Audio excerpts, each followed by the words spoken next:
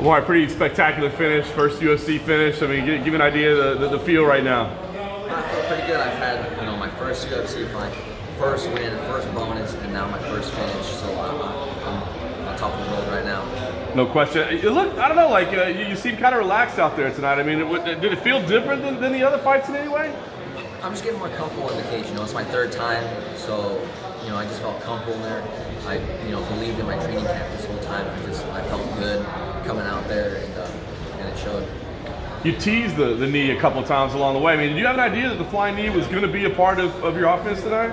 Absolutely, yeah. I was picturing it more him shooting and me throwing the knee, but he didn't take any shots, I think, because I kind of flashed him a little bit, so he didn't take any shots, and he stayed stationary, and I threw my super knee. Is it different at all when you're facing an undefeated guy like that? I mean, is it any kind of a different emotion or thought when you go in there? No, I don't care about records. I see people with perfect records get beat up all the time, so it didn't mean anything to me. Where does this level of calmness come? Because like you were the octagon ring general the whole time. You kind of was like the matador and had him coming at you. Like it was just a matter of time you were going to set him up. Just years of training. I think this is like my 8th or 9th year. I mean, I've been an amateur for a while, and then I turned pro like 3 years ago.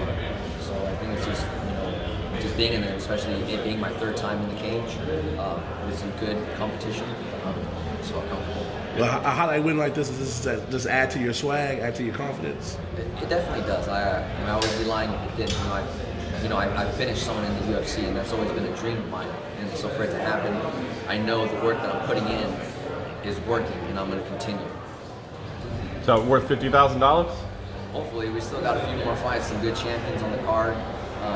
So I'll be going fight by fight, seeing how they go. Nice. What do you want to do next? I mean, obviously you got a couple wins in a row. I mean, they're laying out the schedule. What makes sense for you next? I want to fight in Vegas. That's all it is. I want to fight in Vegas. It's my home state, Nevada. Either Vegas or hopefully a UFC Reno. I mean, I don't think the UFC's ever been to Reno, no. So I think that'd be a pretty cool one. How's the progress going as far as Google results, search results? Do you admire him? You said the pop singer. All of from Mexico. I think he's still a bit more popular than me, but hopefully after tonight, my name comes up first. Back to the flying knee. Is that something you saw like in film leading up that would be an opening for you? Yeah, the flying knee and a couple other things. The flying knee was just the flashy one, and the ones that if I felt good and explosive to use that one. You went from making your debut just last year to now 2 fights in a row, back-to-back wins. And is there anything specific you attribute to in your training regimen that kind of helped you bounce back and get on a nice roll here in the UFC? Training full-time. So after my first fight, I quit my full-time job and I've just been training full-time for a whole year. And it's showing the work that I put in, especially in the mornings, because that's when I did work. So a performance like tonight, does that validate that move? Like, I'm in the right career. Absolutely, yeah. I worked hard, with my job and training, and now I get to put that, all that effort into just training. How quick you want to come back into the cage? Whenever they can happen. Like I said, if there's a Vegas card coming up pretty soon, I know I keep saying that. I just want to fight in Vegas. There's one in a month. Could you make it that quick if need be? Maybe a month. March 7th. Yeah. Possibly. I have someone might be fighting on that card. Teammate of ours, so I think that'd be pretty cool. What was your job that you had? What was your full-time job? I worked for an auto glass company, so I was out in the Phoenix sun, outside, 120 degrees, putting in windshields, getting done with that, going to team practice, and I made it all the way to the UFC doing that.